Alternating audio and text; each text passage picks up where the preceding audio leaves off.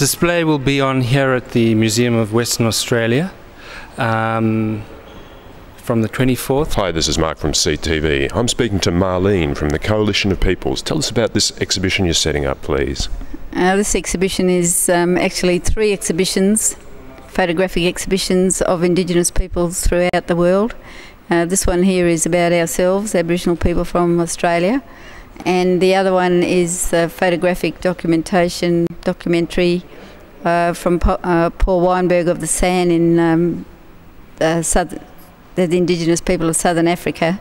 And then there's the other exhibition, Once We Were Hunters, is from the southern parts of Africa, and so it's really quite a dynamic exhibition. This is Namibia.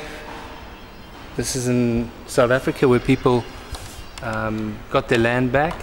This is in the central Kalahari, where people still live today. This is an old man telling his life story. Part of the honouring the generations section, stories about our own people. There's stories about the different ideas about what is truth in our age. You know, there's that they seem to think that truth is belongs to the property of the nation, and I think part of this is part of that. Is that of telling that truth, and I think it's part of the reconciliation too of the practice of truth telling.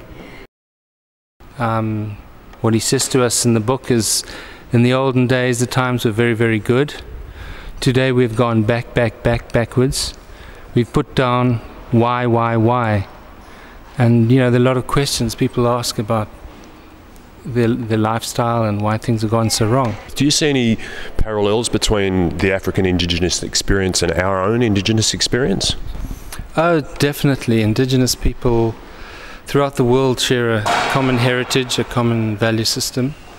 In Africa, it's different to Australia. The majority of people are Indigenous. In Australia, the majority of people are not Indigenous, although it's a contentious point, I know.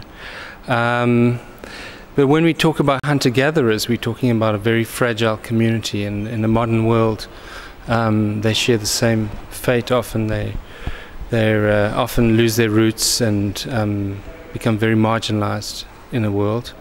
So I've seen that a bit in my limited experience of Perth in Australia. I've seen a bit of that as well. My main interest, or a lot of interest, is about the contribution of Aboriginal workers to the growth of Australia. You know, that people deny it, but it did exist.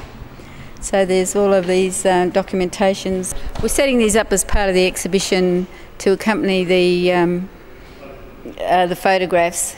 It's sort of like the artwork, and the people's contribution is putting their arms around these pictures, and I suppose, you know, if you like to think of it in those kinds of ways, is that the people now are painting parts of our own history.